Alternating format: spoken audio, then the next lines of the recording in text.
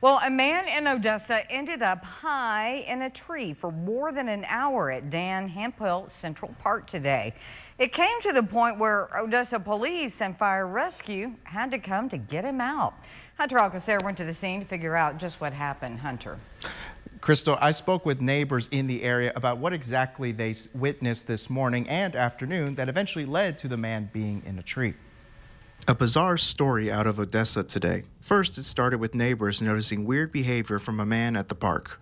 Oh, it was about 8 o'clock this morning. We kept seeing a guy flailing around, his arms flailing and everything on the street, and 2 officers pulled up. The guy kept running across the street, coming back and disappearing, coming back, and then the officers left. At some point, the man got up in a tree and refused to come down even when more officers and fire rescue showed up.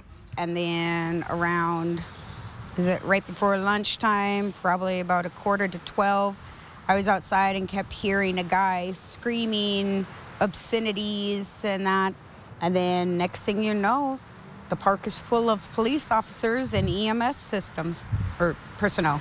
Eventually, the man got down from the tree, and the neighbors say it didn't seem like OPD had to get very physical with the man at any point. We didn't see him use any force or anything. They just kept on going around the tree, and they brought out a large ladder. And the Odessa Police Department hasn't given out a statement yet about this situation regarding why this man was doing what he did or if he has been arrested. But we'll keep you updated here on News West 9 as soon as we learn more.